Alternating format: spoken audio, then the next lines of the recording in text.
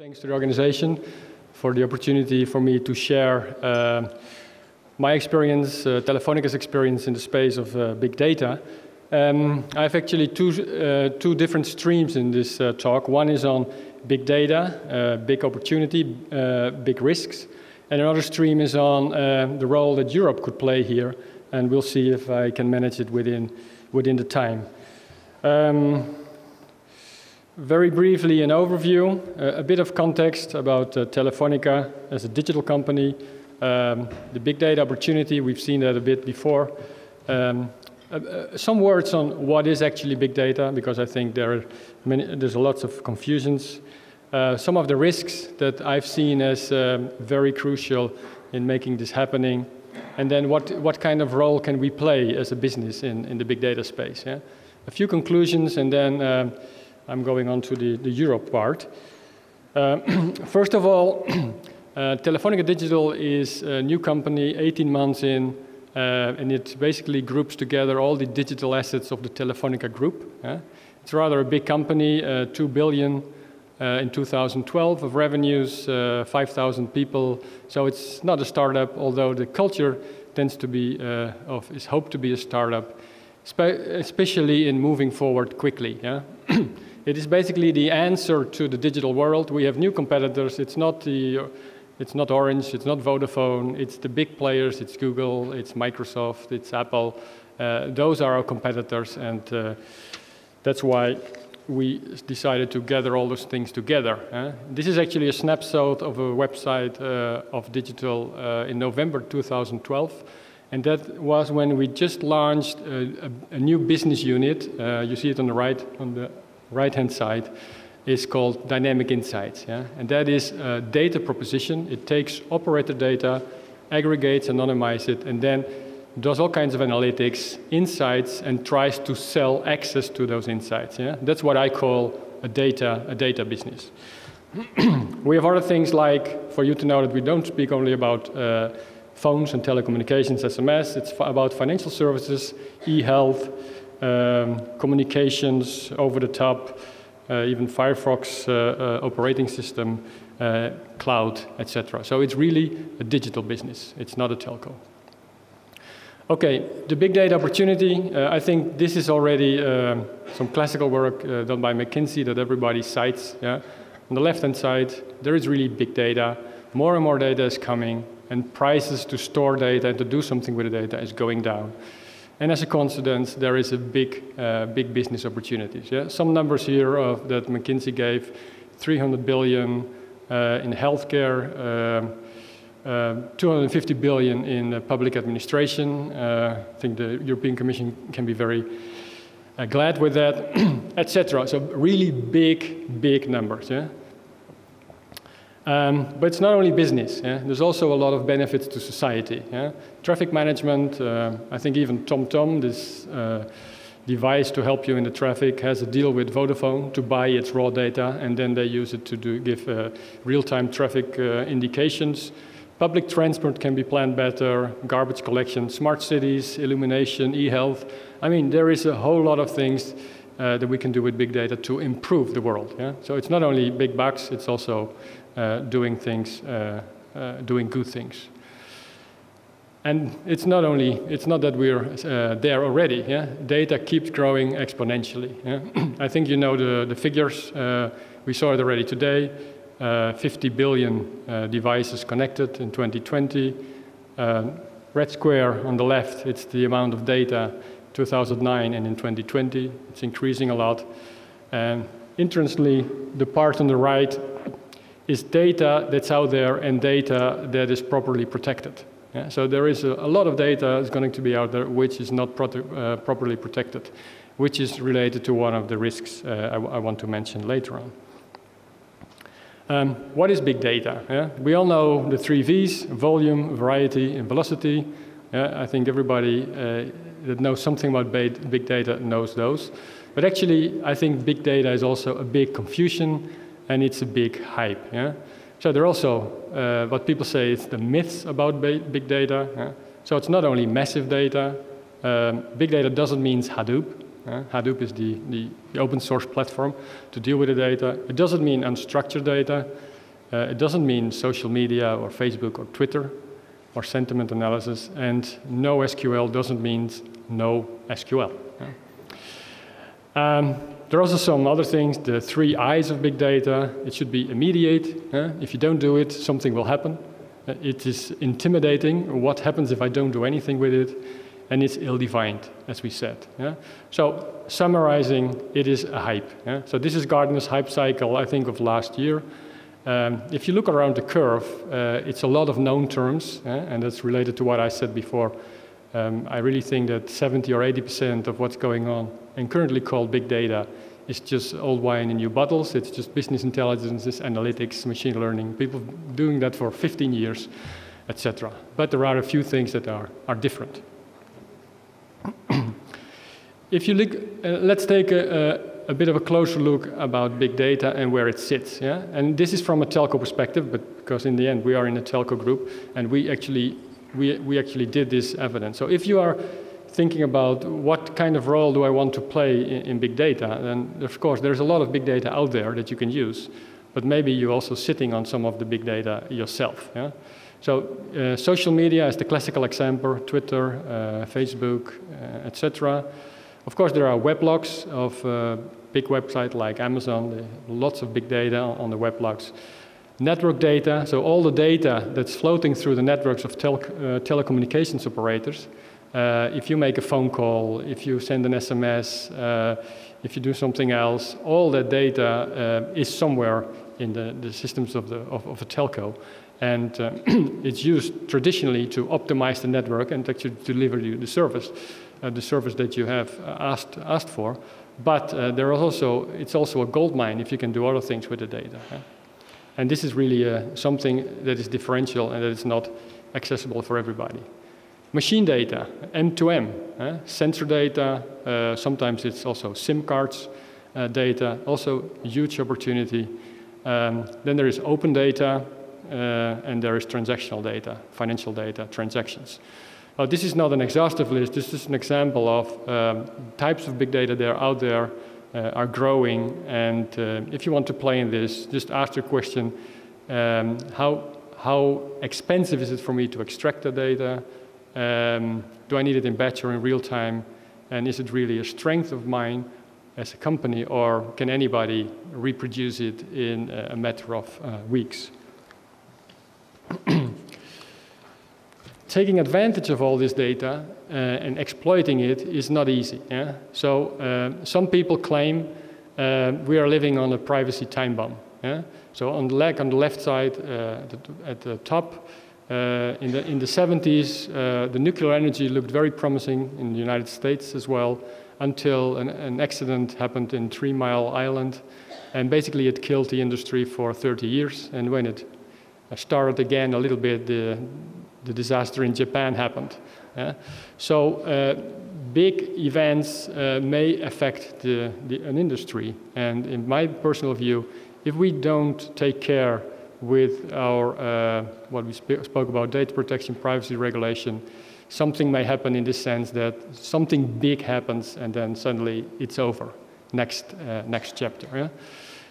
Every company is doing things in this space, is being watched by regulators.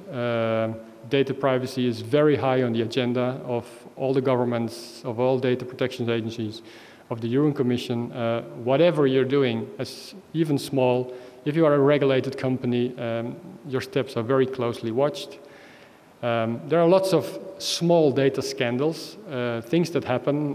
The classical one was with American Airlines in 2006 that released a lot of anonymous search queries, and then within a few hours, some journalists could pinpoint a particular person in the data, and they made it happen, and it forced the CIO to resign from them. It was a scandal in the UK about Form. It was about deep packet inspection without asking consent to the customer, so sniffing their internet data without telling. It was with BT, so a big scandal for them. Google, you know it, they put a privacy policy together. It's actually a very normal thing that all companies do. They want to harmonize the things. But because they are it's sensitive data, there is a big fuss about with the European Commission, the national data protection agencies. So it's a difficult place to be, and this is related to how to take advantage of it and speed to market as well. Moreover, there is an increasing awareness in society about what companies are doing or what kind of data our companies are storing.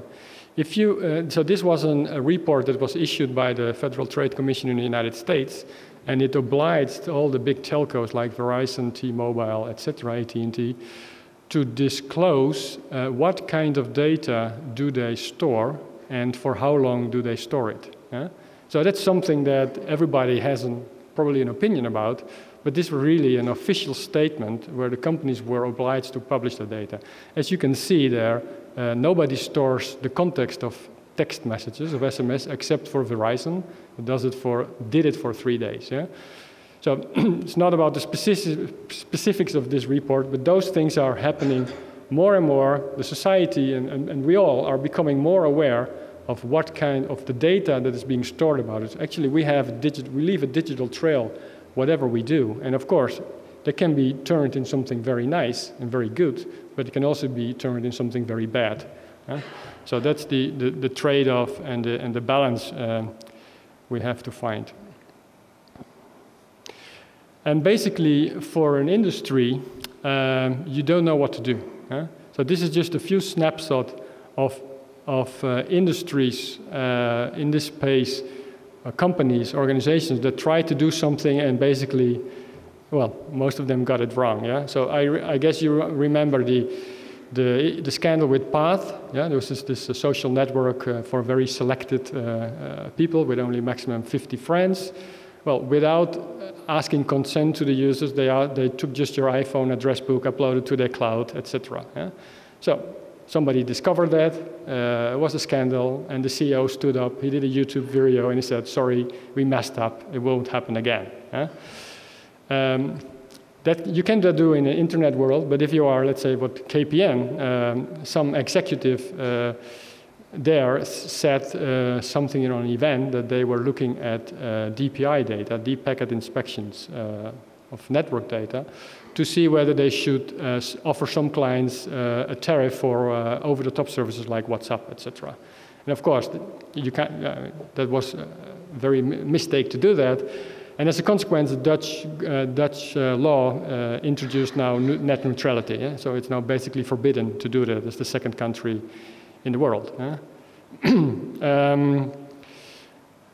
So there are a lot of companies trying to do things. They really basically don't know what to do, so they just try. There's no best practice, and then they learn by doing. Yeah. So, for instance, one thing that we trialed in the UK is that, in the sense of trying to give customers more control and transparency. So we gave them a portal within O2 where they can go in and they can look at the data we have of them. Yeah? So they can say, okay, I want to see where I've been in the last 2 weeks. Yeah? And then you just, it's just, if we deliver a phone call to you, we know which antenna that is. Yeah? So we print it down, we draw that on a map, and we inspected whether users liked it or not. It was just a trial with, I think, with 1,000 people, with explicit consent, etc. But basically, you don't know what society and people think about how much knowledge companies have or don't have, what they use, etc. There's a lot of a lack of transparency. Yeah? And one of the things I think is key here is to improve transparency and control over those customer data. Even in the UK, I think last year there was a lot of noise around an initiative called Me Data. Yeah, it was run by Nigel Shadbolt as well. And this was about, let's say, a voluntary initiative of companies to tell customers what data they have, like energy companies. Yeah? So if you are with an energy company, the energy company tells you, look, this is what I think about your consumption behavior, etc. With the objective, if you move to another energy company, then actually you can take your data, you can put it to the other energy company, and they can immediately profile you and give you the right tariff, rather than starting from scratch. Yeah? I'm not sure how much traction that has, but that's the things that are in the air and are going to happen. So it's a complex thing, yeah? And apart from that, society is also changing, yeah? And we don't know where it will stop, yeah? So basically where we are today is that, at large, customers do not know what kind of data we have, yeah? And they don't know what's happening, whether it's Google advertising, AdSense, what data is floating, we don't know, yeah? So where we are now going, and I think there is awareness that that's going to happen, is there is a trade-off. You use my data, I get something in return, either something for free, either a service, etc. But it's more a balance. Yeah? But really where we need to go, if we want to exploit to the maximum the big data opportunity, is that we need people in the world to say, okay, please use my data to improve my life. Yeah? So it's a matter of trust. You need a trusted player where people are happy to give their data, and then a lot of innovation can happen. Yeah? And that's a challenge to get there. What I see as key concepts that need to evolve and are evolving, so actually you don't know where it ends, is the distinction between individual personal data, aggregated data, and anonymized data. Very important to move forward, and it's unclear. If you have personal data, all the laws apply. If you have anonymous data, no laws apply. But it's not that easy. And then there is customer consent, also a very important notion. Is it opt-in or is it opt-out? If it's opt-in, you have very little customers. If it's opt-out, you have a lot of customers, but maybe you... So nobody knows where to do it. Yeah? And then you have another thing. There's the legal world and there is the society. If something is accepted accepted legally, signed by your lawyers, it doesn't mean that it won't create you problems in the market, yeah? Because there is still the public opinion.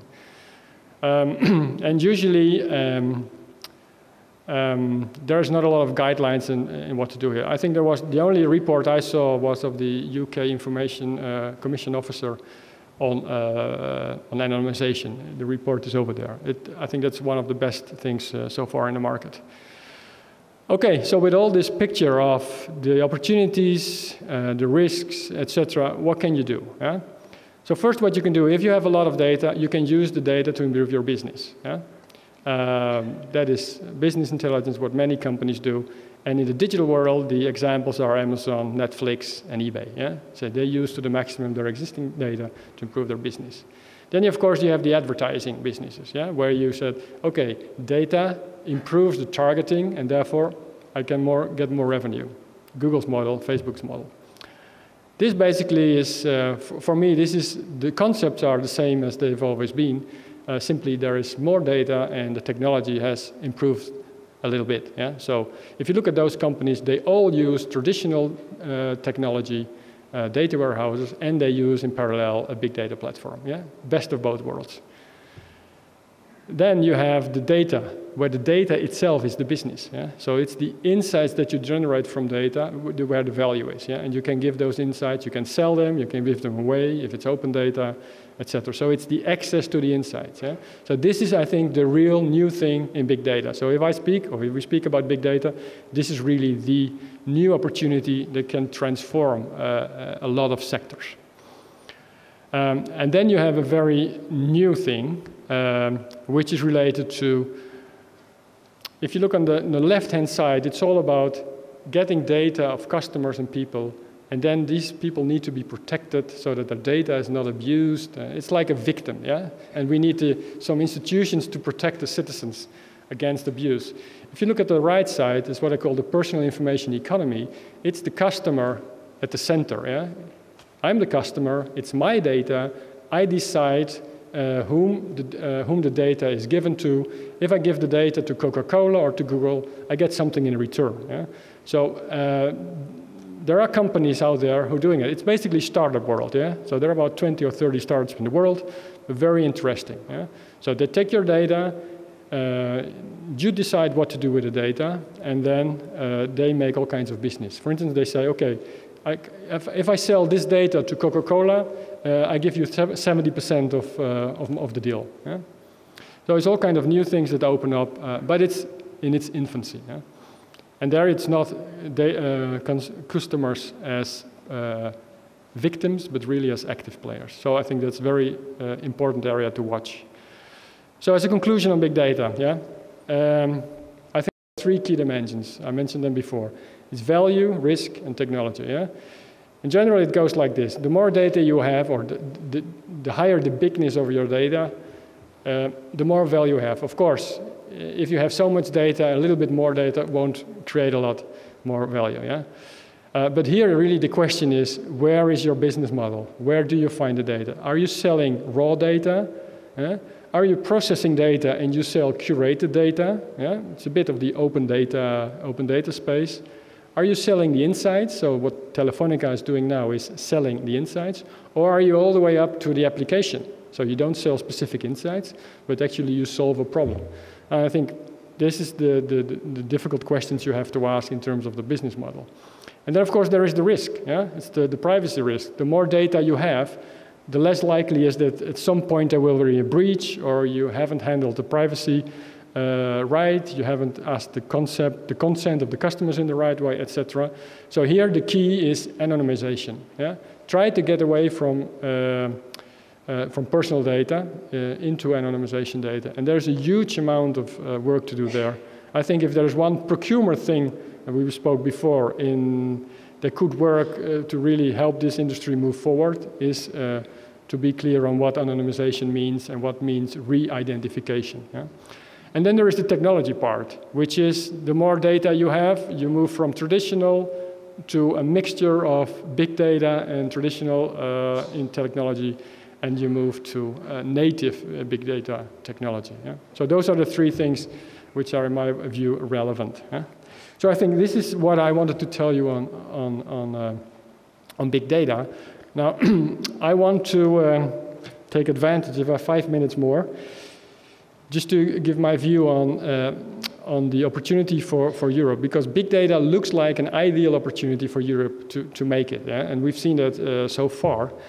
Now, if you take a step back and you look at the first, let's say, revolution in the internet, if you look at this slide, I think everybody knows those brands very well. And there is one thing that this has in common, and there is not one European company involved. Yeah? So my question is big data a second opportunity? Yeah? Let's go a step further back. I think we all agree that the Lisbon Council failed the objective to become the most competitive and dynamic knowledge-based economy in the world in 2010. Well, I think we aren't there as Europe. And I think the European Commission also recognizes that. They had a very interesting report in 2011 on the competitiveness of Europe. And their statements were things like, there is a widening gap between between Europe and its world competitors, notably due to weaker business R&D investment. I think we know all that. Europe is losing ground while remaining a top player in terms of knowledge production and scientific excellence. Europe is losing ground as regards to exploitation of the research results. So again, however, knowledge transfer in Europe remains weak, and we are still striving to catch up with the United States. Yeah? So those are the things that I think you've heard, you see it in all kinds of reports, and really that is a big problem. Yeah? SMEs, startups, the US is doing much, much better than Europe. Why is that? So personally, I also have some experience in international research projects here and in the US. And my observation is very simple. It's not a diagnosis, but it's an observation. So if you are working in advanced technology, I'm sure you all know the technology lifecycle adoption, lifecycle of Geoffrey Moore. It's classical. It says it goes from innovators, early adopter, early majority, late majority, and laggards. If you're in one of the majorities, you become a millionaire. If you're not crossing the chasm, which is the difference there, you probably are playing in the margins. Yeah? You're alive as a company, but you're not making the big steps, and you won't be on my slide like the Googles, etc. So what's the problem in the United States? What's the challenge? This. You have to cross the chasm. It's only 10% of the companies cross the chasm. They are in the early adopters market, and some companies stay there for 10 years and then move over. Yeah? So that's the challenge. What's the challenge in Europe? So we have this innovation funnel of ideas, proposals, use cases, then we want to launch. So basically, we almost never get to the market at all. So there is no chasm that you can cross. I'm exaggerating, yeah, but by and large, this is what I have observed. And if you look at the literature and the numbers, it's like that. Now, there is a lively discussion going on a site called Quora, which is another interesting United States innovation. And there was one person who asked, why do most of the successful startups come out of the USA? Yeah? Same question. There were in no time, there were 81 answers, and every answer has a thread of a huge amount of comments. I just copied here some of them, but in the United States, you have 300 people you can sell to directly. Yeah? Here you have your country, and then you have to sell in other languages in other countries. I won't go over that, but very interesting ideas to gather out if you are a policymaker and you have to be responsible for becoming more competitive. But I think Europe is improving, not because we want always. I mean, you see how Greek startups are doing their part to beat the crisis. Yeah? Spanish economic crisis inspires young professionals to launch startups. If you are approaching 40 in Spain, you have a technology job, you are on the street, you can't do anything else than start your own business. Yeah? So there are always good sides at bad sides as well. Private initiatives, so Telefonica, and this is not because I'm Telefonica, Telefonica started an initiative called Wyra. It's about giving seed funding to startups across the world, except for the United States. It already has 200 companies funded in 1 year. Nelly Cruz is visiting all the time, but she likes this. And this really creates companies to get their ideas and to help them, yeah, to improve the venture capital activity, etc. I think this is something that the Commission should have done 5 or 7 years ago. Yeah? So stimulating this, because we have a lot of activity at the research level, but then it stops, yeah? And then we have some entrepreneurs who try to make it happen, but they are disconnected. Yeah? Then, of course, there is Horizon 2020. I don't know the program from inside, so I hope there are a lot of remedies for the things that we've seen until 2011, 2012. I think we really need to change a lot of things. And there are also lots of national government activities, like the Open Data Institute in the United Kingdom, but I think is very interesting stuff to be more innovation-oriented and going to the market with interesting ideas. Thank you very much. I think it's very interesting, the questions you're raising about the proper treatment of data and privacy and so on. Is there a case for a big telco company like Telefonica to develop a voluntary code of ethics, or to lead the way in this? Yes, actually Telefonica has a program called Digital Confidence, which has been presented several times to the European Commission with a lot of commissioner officers, which is basically about it's also about child safety, etc. But it's also about transparency and control of data. Yeah? And it's all about being open on what kind of data you have and how you use it. And basically, it's a journey that our company has to do. Customers have to go through that same journey, because we did a lot of user-focused studies and user studies, and basically people are not aware, most of the people are not aware of the information companies have about persons. Yeah? And actually they get scared if you tell them. So yeah, it exists. My name is Tony Shorthall from Talage in Belgium. You mentioned some of the scandals, say with data protection like Forum or whatever, and saying that telecom firms are just going ahead on a trial and error basis. But I wonder, to what extent do you think firms are not going ahead because of the fear of error? So because it may be unclear, or they may not be sure what is or is not allowed, that there's a lack of development, in fact. Yeah, so I think 80% of the things that are being pushed within such companies are not going ahead. And the ones that go ahead, still there are some problems that arise. It's Alhaj Ben Khalifa from Staffordshire University. Coming from university, so my question is related actually to the, what do you think the university role in the area of big data? That's a very general question. It is a general question because coming from academia, you want to know what the industry thinks about the university role and how university can be involved in the big data challenge. Well, I think one of the roles where a lot of brain power is needed is what they call data scientists. Yeah? So once you have the data somewhere, you need to get the value out. You need to get the insights. Yeah? And I think universities are very well placed to work in that space. I think there's a lot of it's one of the reasons it's there is the hype curve. Yeah? So there's a lot of interest in big data. Many companies are taking decisions to do something. They start Hadoop systems.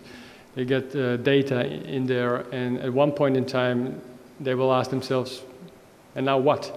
What do we do with all the data? Yeah? And then it turns out there's not enough skills to analyze the data, or they can't find the people. It's a very select group of people who have the skills in-house. It's a shortage. Yeah? So I think there is an opportunity to create, let's say, what we call machine learning out of the box, or machine learning for all. Simple things that do 80% of the work, but it can be done by non-data scientists, but by regular business people. I think there's a big opportunity in that space. Okay, thank you very much, Richard. That's great.